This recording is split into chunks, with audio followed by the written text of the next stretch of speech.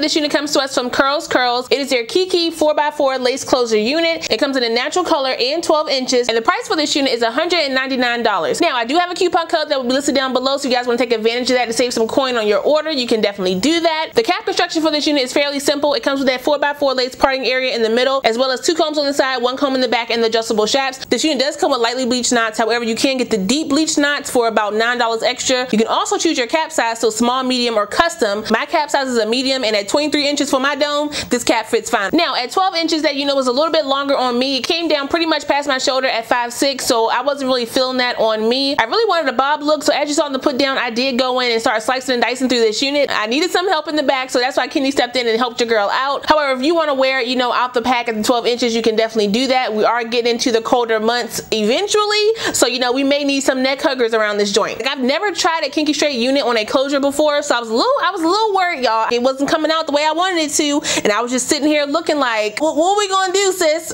The unit as a whole is cute. However, the main con I have for this unit is the density. 180% density for me at 12 inches is just a little bit too much, so I would definitely rock this unit in more of like a 150 just to get the look that I want. CurlsCurls has some of the best quality hair in the wig industry, period, and their hair texture comes off really thick, so I feel like 180% density for their texture, any texture across the board may come off a little bit too much. Did my part just move? I feel a little shifting, and that's basically what took me the longest to style for this unit. The density of the unit is just so much hair that it just comes off really poofy in certain areas, especially on the top here. And because the hair is so thick, it's not holding a curl the way that I want it to. It's doing more of that bump action, which is cute. Okay, the bump is cute. We like a good bump, but the curl curl that I wanted was more so a more sleek type of curl. You guys know what I'm talking about? Like, this is definitely like more of a 4C, 4D, 4Z type of blowout, y'all. But she's really nice, y'all. She is really nice. Like, the quality of this hair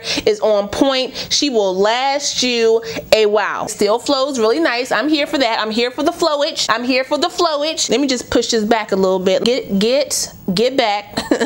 And I know you guys gonna ask me, okay, this little brush thing that I got it from my local grocery store. It was in the beauty section, and it's used to blow dry your hair. So you're supposed to be able to blow dry your hair and press it at the same time. I decided to try it out when pressing my hair out, and it actually worked really good. It's just the whole point of, you know, putting it on and doing this. I probably should have done it while I was on my head. That would have been a lot easier. Using it while the wig was on Brenda was gonna make me knock Brenda's head off. Like, she was twisting and turning, and I'm like, girl, keep still. As always, if I have one like that that I can find on Amazon or something, I'll put it down below so you guys can check that out for yourself. That is all I got for you guys today. Shout out one more time to CurlsCurls for sending me this unit. I really appreciate it. All my specs and the direct link for this unit will be listed down below so you guys can check it out. Don't forget to like, comment, subscribe, and share this video. Also smash that notification bell so you don't miss anything else coming up. I love you guys so much, and I will see you next time. Bye.